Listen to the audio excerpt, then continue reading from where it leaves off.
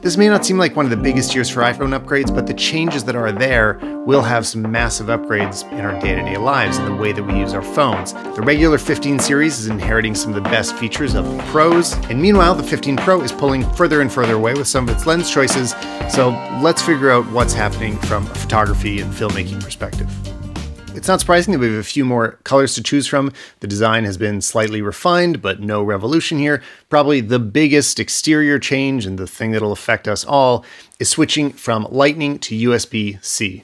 Now, I've got some complaints about how they're doing this, but I've already seen a bit of a backlash on Twitter about needing to replace all your ports, which that reaction doesn't make any sense to me because everything uses USB-C now. You can travel with just one cable. This is absolutely a huge gain for everybody. I'm very excited for it. The thing that I wish Apple hadn't done is that on the iPhone 15, it's still USB 2, which is a very old standard and pretty slow. So you're only getting the huge speed upgrades and benefits if you're getting the iPhone 15 Pro. It really seems like all the models should have had these faster data rates. But very good news, something I've personally been waiting for.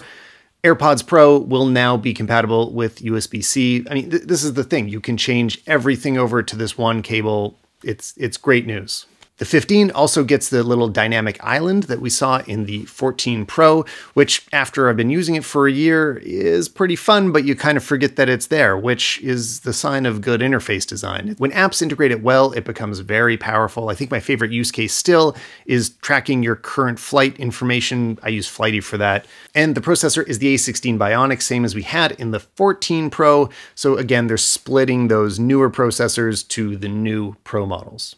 But let's skip some of the smaller details and get to the camera. Now, all the iPhones have 48 megapixel sensors, but what's interesting is that even though they share that 48 megapixel number, they don't seem to be the same camera. The sensor looks like it's a little bit larger on the 15 Pro, and the regular models have a 26mm lens versus a 24mm lens on the Pro, and that's also why you're seeing a slightly different aperture, because it's the ratio of that sensor size to the focal length that creates the aperture number.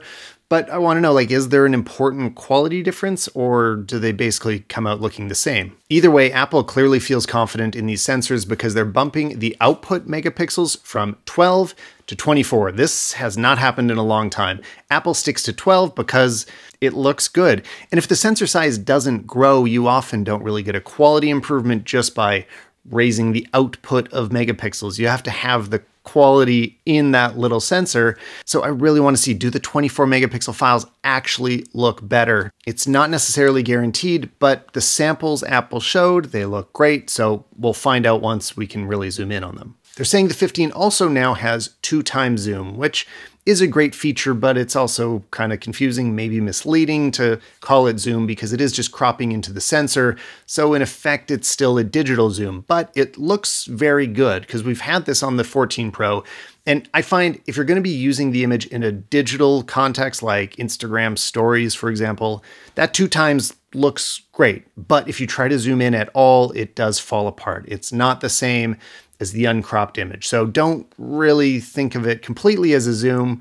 Think about it like an extra high quality crop that works really well. It's become a bit of a ritual on this channel. Every year I see what's new on the iPhone, and then I see the innovations that Casetify has been working on, and they sent me this giant package of their latest iPhone 15 cases. This is the Ultra Bounce.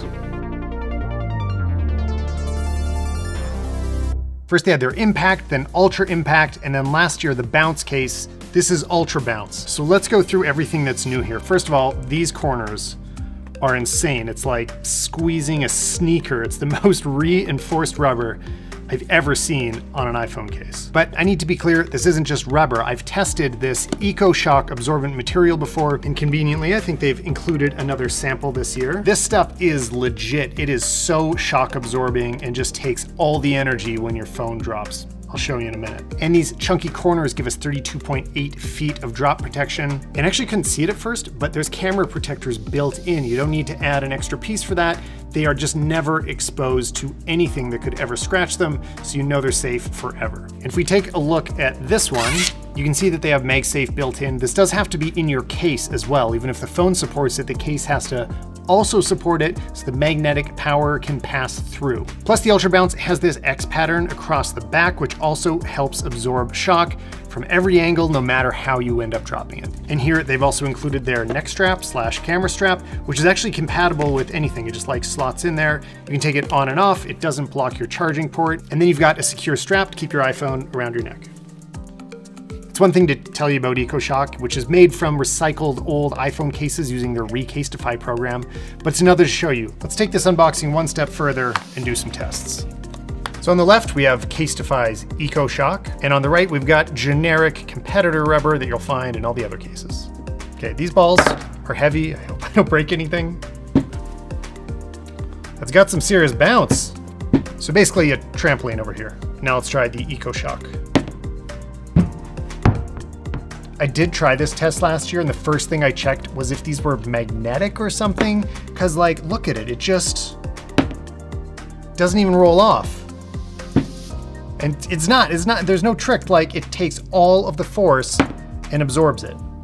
Whereas the competitor just vibrates forever. So check out the link in the description below, get a special discount, and thanks again to Casetify for sponsoring this video. But that was an easy test, nothing was gonna break, so stick around to the end of the video to see a real drop test. One update that probably seems small, but I think will really affect how everybody works on their photography is that portrait mode is now a bit more automated and smart of a feature. So it will automatically be able to turn on if it detects the right type of subject.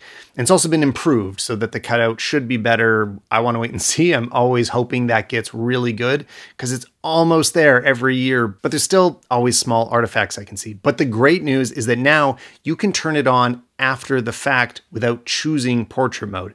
So I think this will affect things because a lot of people will just end up with portrait mode on without even realizing it. You know what? That bokeh in the background does look really good. The way that Apple generates that blur, including foreground objects that are closer to the camera being blurrier, I mean, it's very realistic. So average users that don't usually think about this will end up with it in more of their features. And you know what? I think they're really gonna like the way it looks. Apple also mentioned that now it works on pets. I thought it kind of already worked well on pets, so maybe it'll work even better now. Another feature they went over really quickly is smooth zoom for videos. I'm not sure how this works in the interface, but I love this idea. I mean, especially if it's a digital zoom, the camera can just gradually pull out without seeing the human intervention. I want to see how this works because it's actually a really nice effect. There's no real updates to the selfie camera or the ultra wide, which I think both of those need more attention because they are used so often. I love the ultra wide. It's kind of my favorite lens sometimes.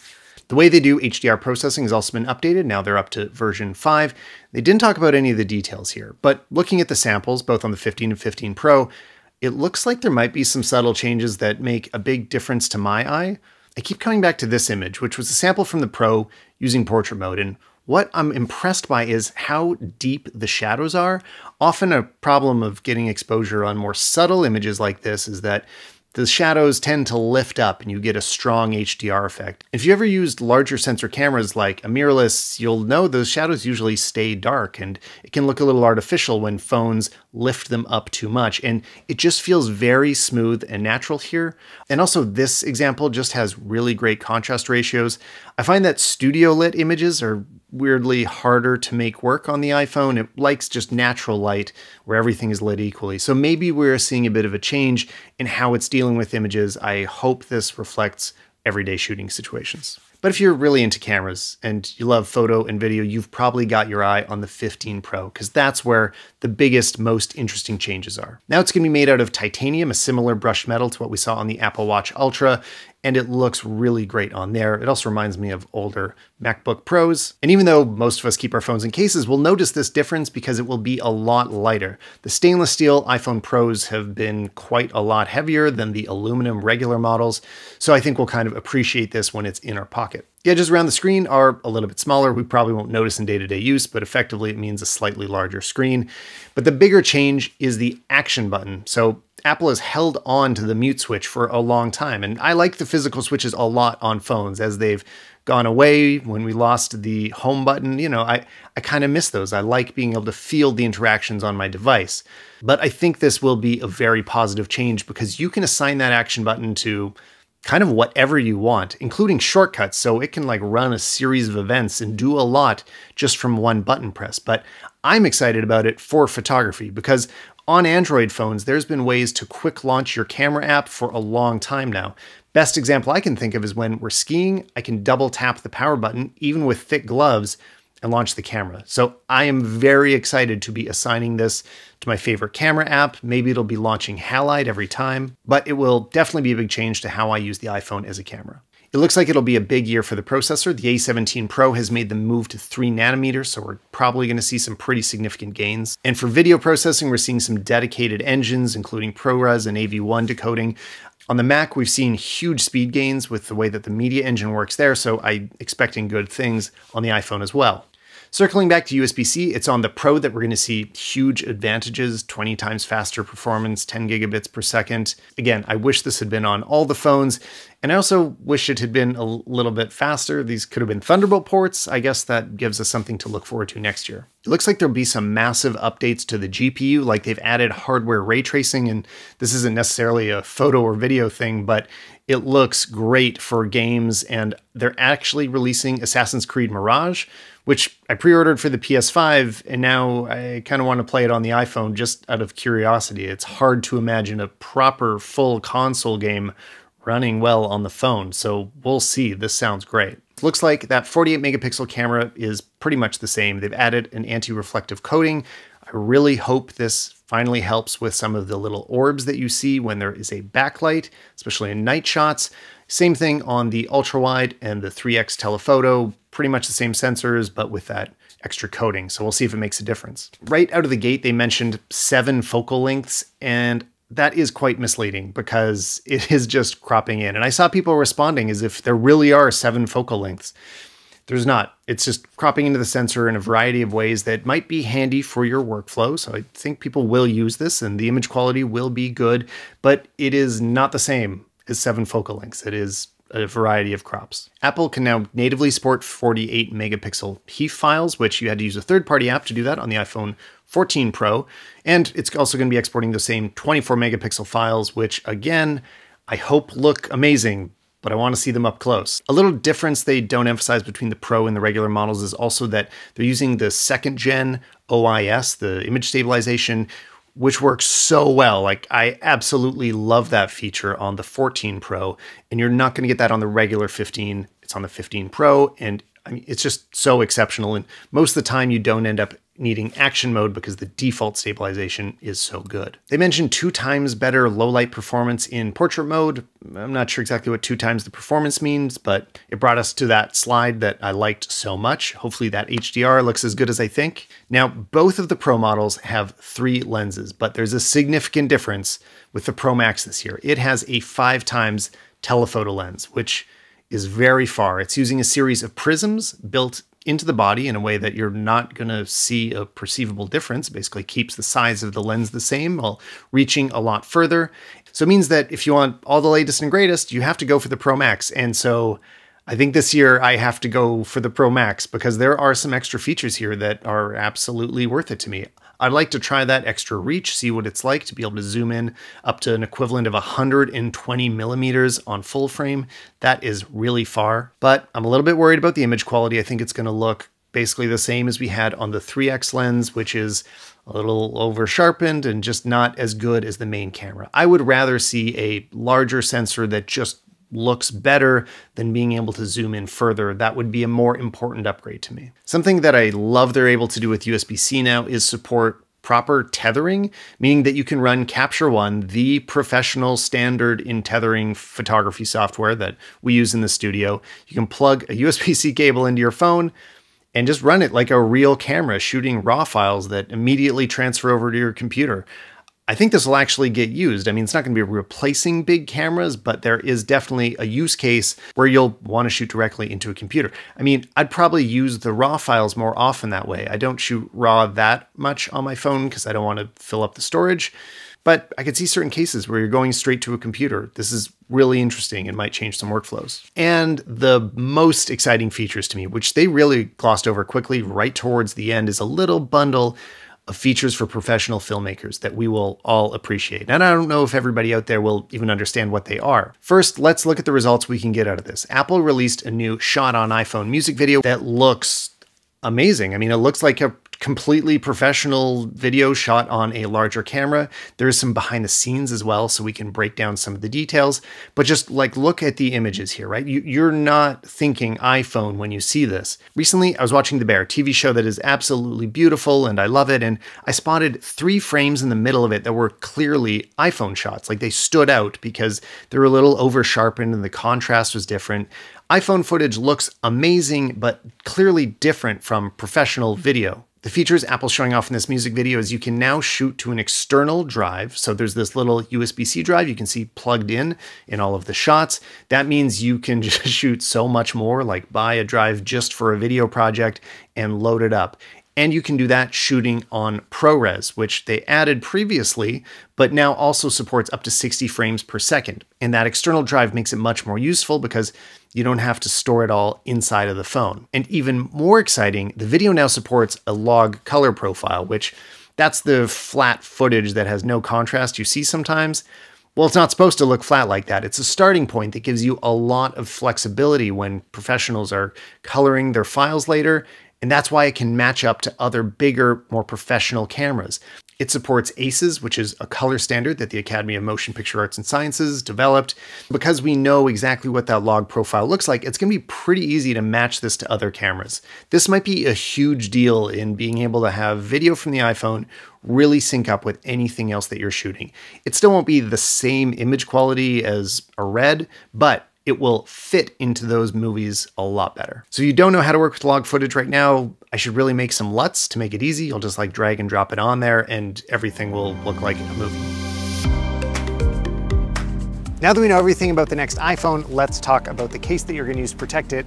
And I think the best options all come from Casetify, both in terms of being the most protective and most stylish and most customizable. First, you'll choose your level of protection. So the impact case is 4 times military grade. If you go to the Ultra Bounce, it is 10 times. Now, I didn't know what military grade was either, but it's an actual specification. And so for the test, we want to drop it from about 4 feet, which I think is here.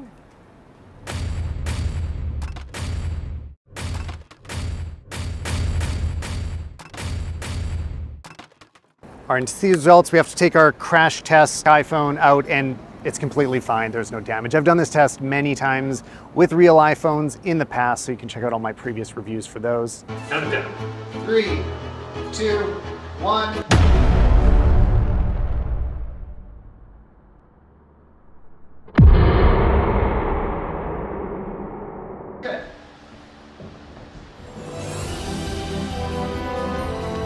But that was just military grade. So think about that, this could drop 100 more times and the Ultra Bounce case is still gonna keep your iPhone protected. But we don't usually drop our phones 100 times in a row. It's also rated to be dropped from up to 32.8 feet. Depending which case you choose, you're gonna wanna add a few different accessories for full 360 coverage, like the screen protector. Makes sure that you never get a scratch or crack on your iPhone screen. And then the lens protector, if your case leaves them exposed, you're gonna wanna add one on top, or the Ultra Bounce case has them built in, so they are always protected no matter what. You decide to invest in an iPhone, I think you should also get a case that is going to protect it. So check out the Ultra Bounce case, Ultra Impact, or the Impact case from Casetify. Any of them can hold up to everything that you and life can throw at it. Now is the time to go and choose your next iPhone case. Head to the link below. It's gonna get you 15% off your order. And thanks again to Casetify for sponsoring this video. And at the last minute, a big surprise to me, spatial video is able to be captured on the iPhone 15 Pro. I knew this would come eventually, I just didn't think it would be this year. I thought we'd have to wait a little while, get Vision Pro in people's hands, but the 2 lenses will apparently shoot stereo image and you'll get that 3D spatial effect when you review it back on the Vision Pro. This is really amazing how quickly they've moved with this. I don't know how good it's going to look because typically you need further stereo separation between those lenses. I think that's why I thought it would take longer. Maybe they would have to move one lens to each side of the camera because it should be the same distance as your eyes apart. So we'll see what Apple can do with that smaller gap between the 2 lenses of the iPhone. There's going to be a lot to test when I get my hands on this phone. Pre-orders open up Friday. It's going to be shipping September 22nd. Prices are in the same range as last year. So hit subscribe and I'll see you guys in the next video.